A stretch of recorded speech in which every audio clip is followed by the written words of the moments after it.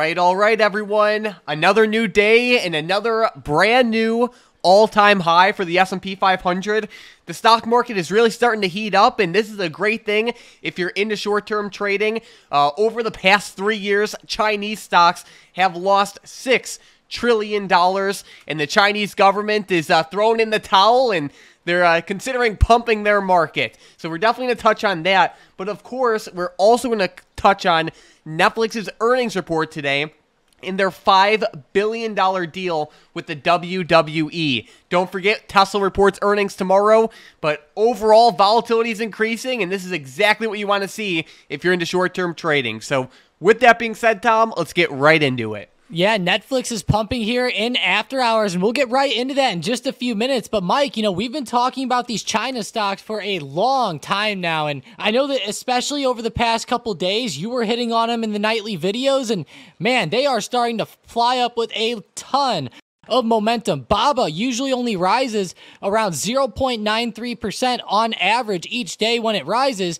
Today, it was up 7.8%. It had a huge move in pre-market, and then whenever the market was open today, it actually had some pretty good continuations as well, and it closed pretty high. So, Mike, there's some great news with China here. Looks like they're going to be trying to mobilize money and get their overall economy back to where it was, right? Like you said, so much money is leaving that Chinese market, and it's been leaving for a while. For about 3 years now, it's lost $6 trillion since 2021. So, you've got to be very, very careful whenever you're looking at the Chinese market right now, but it's so low. There's a lot of opportunities out there, and we're even seeing a lot of big players like Jack Ma, which is a co-founder of Alibaba, buying up a ton of shares. So we're seeing an influx of good news from the Chinese market right now, and with them trying to prop up the market, imagine this is kind of like what the Federal Reserve was doing with our markets whenever we went on that crazy run in 2021, except they're doing it in their own way, right? And it's always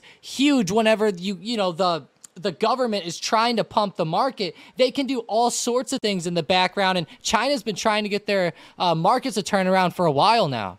Yeah, the government is throwing in the towel, like I said. They're sick and tired of seeing their stock prices fall day after day and week after week, and honestly, at this point, year after year. But like you said, the Chinese government's definitely trying to pump that market higher. And basically, we saw Chinese stocks like Alibaba, Baidu, JD, and a lot of other ones move to the upside in a pretty big way today. Yeah, those were some insane runs. Like I said earlier, BABA really beat its average percent rise, and that was a huge run there. And I know a lot of people love these EV stocks out of China. NIO even started running up a little bit today. Whenever it opened, the stock ran up a ton. From yesterday's close to that high there, it was up like 14, almost 15%. And then it obviously pulled back. It only closed at 3.8%, but still, that was still a great move to the upside there by NIO. And you can pick almost any China stock. We'll do QEB, the ETF, up 4.8%, doing fantastic there. So I'm glad to see these Chinese stocks starting to turn around, and it's not all sunshine and rainbows quite yet, but I will say whenever we go out to the daily chart on BABA, it's good to see it coming up off of lows and getting back above 70 and back into that better range up here. Yeah, and another thing worth noting is that when Chinese stocks actually uptrend, they tend to cluster with big green days. So going forward, keep a close eye on BABA and all the other Chinese stocks because, like I said, when they move, they tend to move for multiple days at a time. Yeah, and you can see multiple different scenarios like that on JD's chart even. Like right here, it wasn't like it went up for 5 weeks straight, but there were 2 to 3 weeks of some solid uptrend there from around 25 up to 29 bucks. That's actually pretty big percentage-wise. A lot of people would probably discount this, but man, that is actually like a 18% move to the upside there, and that's just for shares. Imagine with options, the potential on some of these China stocks. I know some of BABA's options were on fire today, among many. There's even outliers like TCEHY, which is Tencent, up 5%. Even those options were on fire today. So there's a lot of China stocks out there. Go ahead and research some tonight. But I would say my favorite out there is obviously BABA. And then, Mike, wouldn't you say QEB is a good cluster of stocks or a good ETF to give you a lot of exposure? Yeah, for sure. I mean, if you're looking for individual names, I think Baba's among the better ones, just like you said. But if you want the more broad-based approach, KWEB is also pretty solid. Looking at Baba's options today, a lot of them popped up by like 1,000% or more. And then also stick with us to the end of the video because we have a pretty big money trade related to these Chinese companies. And it's very head-turning to say the least. But Tom, we also have to talk about the craziness going on in after hours right now with Netflix as they just reported earnings. Yeah, look at this move. And in after hours right now, from close to where we are now, Netflix is up around like 7.35%. That is a huge run to the upside. Now, whenever you look at their earnings, it's not all sunshine and rainbows, but they beat on many of the key things that most traders care about, like total membership expected and subscriber numbers. They beat those estimates by quite a bit with total memberships expected. It came in at 260.8 million versus a 256 million expectation. That is a good beat there. Their revenue also beat a little bit, which is good. That's always fantastic to see revenue growing. Now, EPS did not beat the expectation, came in under by around 11 cents. So, but I'll say this, the total memberships and just the subscriber numbers in general are better, in my opinion, than the actual EPS number. So keep that in mind. I'm glad to see that they're moving up in after hours too. And they actually broke $500, which was a pretty key level to break today. I was glad to see him get back above there. And if they keep holding that into tomorrow, I think there could be more opportunity for uptrend. Sounds good. And then, Tom, you can't forget about that $5 billion deal with the WWE either. Yeah, this is nuts. So apparently Netflix bought the rights for WWE Raw. For anybody who doesn't know, Monday Night Raw has been around for a long time with the WWE. I actually went to one time in like the 3rd grade. I used to love their action figures and stuff, but it's cool. They're buying it. I'm not really a big WWE watcher anymore, but for $5 billion, I was looking up some sports teams like the St. Louis Cardinals. It's worth more than even like the Cardinals for the rights to Raw here. So I found that very interesting, but nonetheless, Mike, it's a huge deal for them, and it just brings more to their platform. They just continue to grow, and they continue to add more and more, I guess, streaming services and more content for their subscribers. Absolutely, and it's a 10-year partnership with the WWE. I know at points Netflix can take a lot of flack, but one thing that I have to give them is they are constantly innovating. Like this prime example with them trying to take like a big step into live events with WWE Raw, or even like how they're trying to adapt a little bit more into like the video game side of things as well. But either way, keep a close eye on Netflix for tomorrow for a potential like earnings continuation setup. Yeah, it looks pretty good. I'm really glad it broke 500. I'm actually glad you brought up the games, too. I was looking, you could play like GTA San Andreas on your phone or something. I was like blown away with some of the streaming capabilities of these games now. But yeah, Mike, Netflix is going to be fun. And whenever I look at Netflix, it hit around 5:30 in after hours here. So realistically, it would be nice to break above that and continue up. But even if it dips down and starts bouncing around like 500, that could be a big support to watch out. So honestly, I'm just going to watch like 500 and 530. If it chops between there, it's almost like a no play though. I really want to see that good momentum coming in tomorrow morning to get us that nice push to the upside. And a prime example of that is RTX. So they reported earnings today, and the stock blasted off right from open, and there was a whole lot of opportunity for like a short-term call trade. So essentially with Netflix for tomorrow, if you're looking to play the earnings move, you want the setup to be like exactly like RTX's from today. Yeah, that was fantastic. Look at how it popped up in pre-market, and then it broke that pre-market high on that move it opened and ended up extending up a few points from there, which whenever you're looking at options, a few points on like an $89 stock can be a pretty big move. So yeah, watch that for Netflix. Hopefully it can break above like 530 like we said, or at least bounce off the $500 support and give us some good opportunities. And with Netflix reporting earnings, Mike, there still is some big earnings for the rest of the week. week, like Tesla tomorrow in after hours. I know so many people are going to be watching Tesla. That's going to be a super important report. It's my favorite report of the week. I would say Intel is a close second, but Tesla is going to be huge. Hopefully they can report good numbers and a good guidance maybe with some of their truck numbers. Hopefully they're reporting good production and that everything's going smoothly with that. So we'll have to see, though, because Tesla's been kind of down in the dumps lately. So it'll be interesting to see if they can make themselves kind of claw out of this dump that they've been in. No doubt. What makes me the most excited right now is how we're actually seeing stocks like move in a meaningful way, whether it's the Chinese stocks, whether it's Netflix, whether it's RTX, or even the market at all-time highs. One thing worth noting, though, is that in the market, even though like it's making new all-time highs, the best way to trade this type of price action is to find the stocks where the money is just, bombarding into and ride that giant wave of momentum. RTX was a great example from today. BABA was a pretty good example as well. Netflix, another decent example. But instead of just looking at the market right now, because even though it's making all-time highs, the movement has been a little bit choppy. Just find the stocks that actually are moving, and that's where the money is. Yeah, exactly. And you hit it on the head with some of those stocks there, Mike. And there's been so many lately running. I know that even a lot of these growth stocks have been running up pretty much lately. I know today some of them pulled back. I'll be keeping a lot of them on watch for tomorrow, like Square, a few others. I know Snowflake was a pretty hot stock today, too, up 3.27%. And we're seeing a lot of money flow into like Plug and ChargePoint today, which was pretty strange. Plug was up 30%.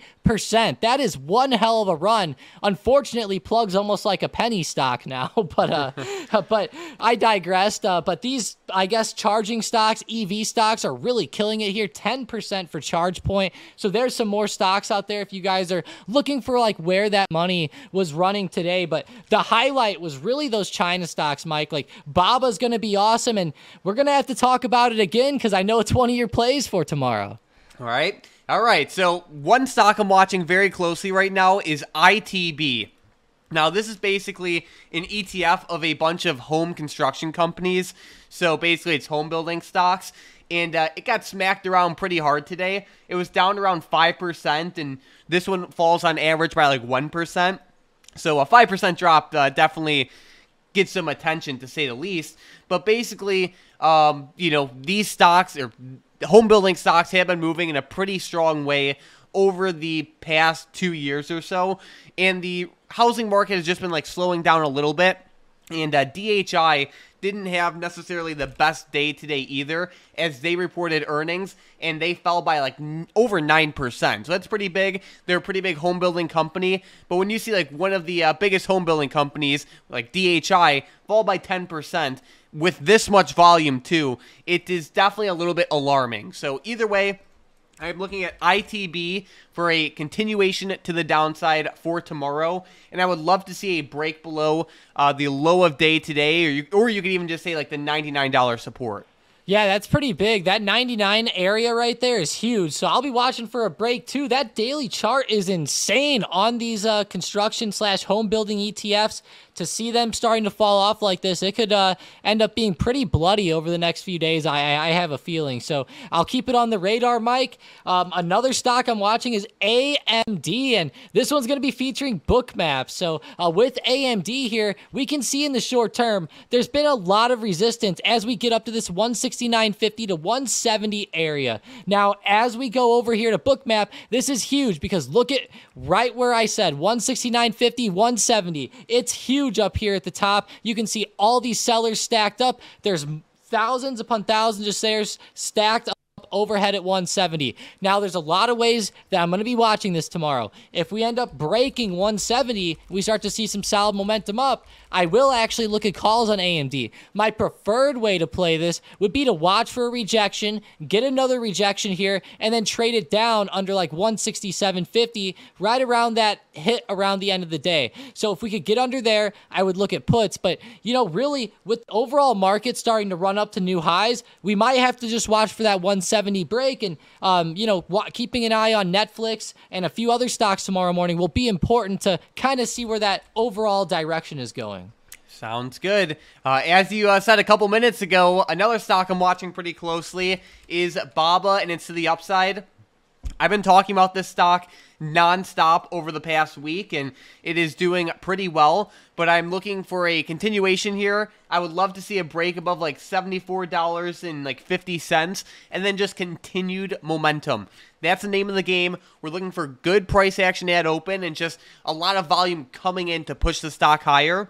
But either way, I have some pretty close eyes on this one for tomorrow. Yeah, it's a great play in the short term. If we see a nice continuation, I think it'll be a really fun opportunity. And Mike, I know that these China stocks, they like to gap up and down quite often. So how would you play this one? Like if there was going to be like a gap, kind of like we saw this morning? Exactly, and that's a phenomenal question. And I think it goes back to the stock that I've referenced a ton in this video already, but RTX. That stock also had a pretty big gap today, but what made it worth trading is that price action right from open. You really couldn't ask for better price action with RTX today from open, and you could say the same thing about any other gap setup. You really just want to see the stock continuing to move, even if it gaps up once the market opens, because that's when the big money comes into it. Awesome. Yeah, I knew there'd be a lot of questions about that, so figured I'd ask it there. But getting into my next play, I'm looking at PENN. This stock is actually consolidating a little bit over the past few days, right at $24. This is Penn Gaming. They run ESPN Bet now with the deal with Disney, so I'll be watching for them to break out above 24. It's a bit of a triple top going on, and it's a huge resistance. So if we have solid momentum above there tomorrow, continue to look at calls. That daily chart's starting to look pretty good again. 100%. But Tom, you already know it's about that time for the momentum plays. And with the first one, we have Enphase to the upside. Yeah, Enphase had a pretty hot day today. I know a lot of these renewable energy companies, or I guess solar companies, whatever you want to call them, did very well here. Go ahead and make them break above 112.50 tomorrow. That was pretty big intraday resistance. All right, with the next one, we have ExxonMobil also to the upside. Yeah, ZOM was fire today. I know the bot had a fantastic move on ZOM this morning as well. But yeah, if ZOM can get back above 98.20 tomorrow, just above that small intraday high, then go ahead and look at a move to the upside. These oil stocks were on fire. Perfect. And with the last one, we have TLT for both directions. TLT, Old Faithful, as we like to say. Watch for them to break above $94. That's a solid level. We've been watching that level a lot over the past couple weeks. If it gets back above there, go ahead and eye up some calls. It had a low of day around recent support as well, right at 93.50. Multiple hits off of there. So if it breaks under 93.50 and 93.45, then look at puts. All right, well, you guys heard Tom. We have the downside level for puts, and we have the upside level for calls, and that is with TLT. Don't forget about ExxonMobil and Enphase with their upside levels there. But these are our momentum plays for the day. These setups are only potential trades if they break the levels Tom listed. But Tom, it's now time for the part of the video that everyone has been waiting for, and that is the $2.4 million big money trade of the day. And we are looking at ticker symbol ASHR. So a lot of you guys are probably going to hear this and be like, what stock is that? I've never heard of this company before. But basically, it is an ETF of a bunch of like big China stocks. And basically, it looks at the top 300 biggest and most liquid Chinese stocks. And as you'd expect, it has been taken to the woodshed over the past 3 years. But given the recent bullishness, you can say, we saw a big money trader put $2.4 million into the ASHR 23 strike call options that expire on June 21st of 2024. These options are close to the money, and they have a good amount of time. So this is one that I'll be watching very closely over the coming weeks and months. Yeah, and with these China stocks getting so beaten down in the short term, I could really see them starting to come back up here, especially if the government continues to do more and more things to continue to push that market higher, right? Like they're talking about now, they're trying to allocate or mobilize, as they're saying, a lot of funds. $278 billion or 2 trillion won. That's quite a bit. So we have to really watch what the government's doing over there. And they've been trying to do things like this over the past couple of years as well. I've seen multiple things go on where, you know, they were cutting taxes on trading a little bit and multiple different things regulation-wise to try and bring those markets up. And it's good to see him finally, I guess like Mike said earlier, throwing in the towel and just, you know, trying to go all in finally. So let's see if this can end up being where the bottom is and where we start to see that nice uptrend come in. But I love it with ASHR. Just keep in mind with this stock, if you go to an intraday chart and maybe like an hourly or even like a 15-minute, it looks pretty wild, right? It has its main moves from gap ups and gap downs. BABA moves a little bit more intraday. Other China stocks move more intraday. This one's going to be more of a play that you have to swing, right? It's out to June, and you have to kind of play those gaps because it just doesn't have that intraday momentum like BABA or some of those others do.